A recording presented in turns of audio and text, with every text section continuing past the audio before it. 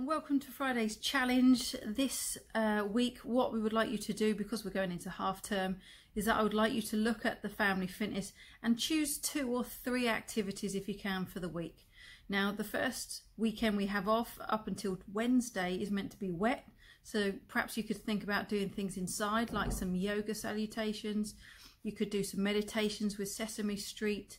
And then after Wednesday, when the weather's a bit better, start thinking about going outside and venture into your local park or your state park even. Can you get a Junior Rangers badge? Have you ever got a Junior Rangers badge? That's something to think about when you go to state parks and national parks. You can do when you're there. Have fun. Involve your siblings. Involve your mum and dad, grandma and granddad, anyone you want to.